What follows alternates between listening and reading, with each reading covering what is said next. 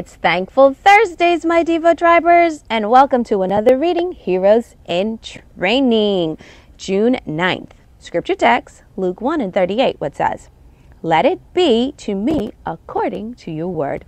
And the title of this devotional is The Mother of God. God sent an angel to Mary to ask her to do something no one had ever done before. Sure, lots of women had had babies before, but no one had ever had a baby that was God's son. After listening to the angel, Mary agreed to follow God's plan. It took courage on her part. In those days, a woman who was pregnant and wasn't married could have been stoned to death. People would have thought she was crazy if she tried to tell them that her child was God's son. Mary trusted that God was in control.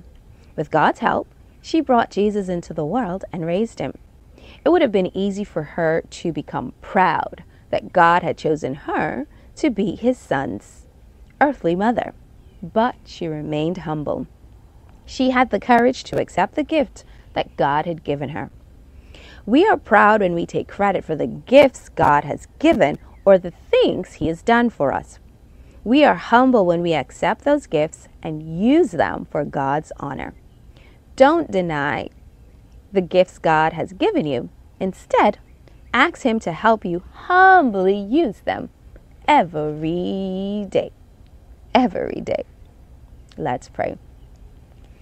Lord, we thank you for the gifts that you've given to us, the gifts in whatever areas that we're talented in.